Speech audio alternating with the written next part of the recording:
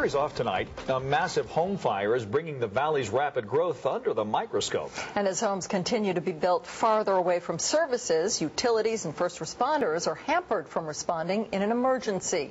Yesterday's custom home fire quickly became a 2-alarm blaze when firefighters had trouble getting water. No one was injured. Tonight, that home, though, is a complete loss. Channel 8 Eyewitness News is live. Allison McCarthy looked at the water issue. Allie.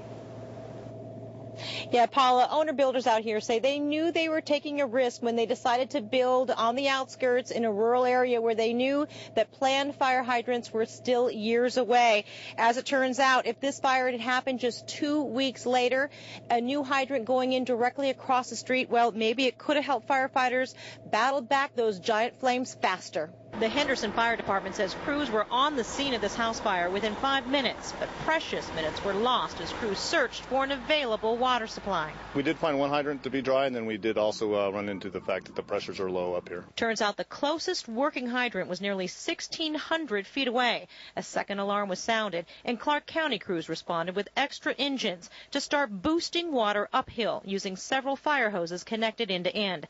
Had this fire happened even 2 weeks later, Henderson's utilities director says the city's expanded pipeline would have been up and operating. There's a fire hydrant almost right across the street on that new pipeline that will be available in 2 weeks that wasn't available yesterday.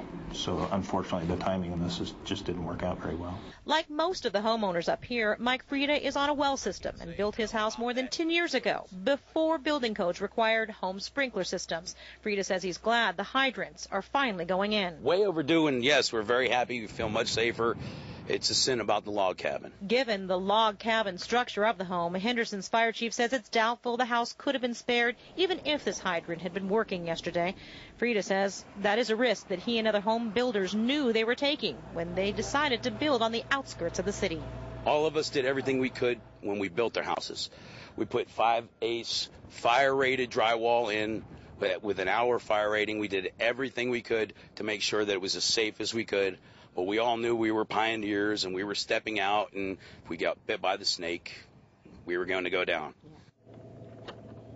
And unfortunately, that's exactly what happened. Neighbors have been driving by all day long today, say how beautiful this house was. The roof had actually come from a 100-year-old church, but like the rest of the house, it was made entirely of wood, also burned hot and fast. We also know tonight that fire started in the basement, where residents say they were working on motorcycles and some spilled gasoline ignited. Live from Henderson, I'm Allison McCarthy, Channel 8 Eyewitness News.